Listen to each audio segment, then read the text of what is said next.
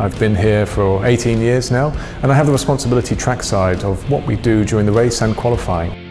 The course itself provided really the grounding that I needed to come here. What Cranfield provided me was a foothold in a number of different areas.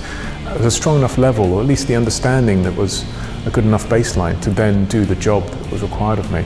It wasn't one thing. I worked a little bit in test and development, electronics and software development, and race engineering. And what was great about Cranfield is that we focused on around 10 to 11 different areas. Most of those I used within the first 12 to 24 months of being here within industry.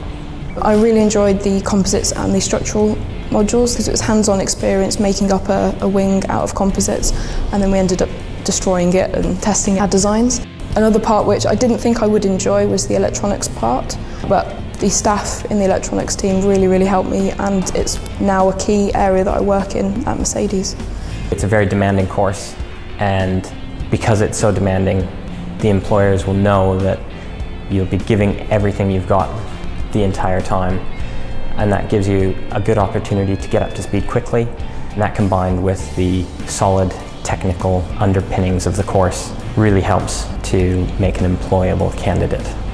During my time at Cranfield, there are a lot of networking events where you get to meet people in the industry and motorsports and get talking to them, and they can give you advice on what to do in your career and what kind of specialties you should focus on. One of the trips was to go to Silverstone track, where we got to take a Formula Ford around the track. A little bit scary, but it was pretty awesome, and got you to understand what it's actually like to drive the car rather than just being a spectator. The strength of Cranfield is that it has an extremely close link with industry. So even if I wasn't going to join Formula One, it has links in other areas of automotive industry that is strong enough that I could diversify and go elsewhere. And that link doesn't exist with many other universities. That's really the foundation by which Cranfield was built. In my role now, it's really nice because I still get to go back to Cranfield and work with the Impact Center and use all the same equipment that I was using during my studies. Not just that, but whilst we were based inside the motorsport subject, there were a number of different schools we interacted with, including aerodynamics and automotive. And for me, that created a more rounded student, a student that had a good practical basis as well. So we weren't just lost in theory, we did a huge amount of practical. From memory, around about 40% of our time was actually employing some of the techniques that we learned. And that for me is what made Cranfield a strength. After finishing my undergrad, decided that I really did want to pursue a motorsport career.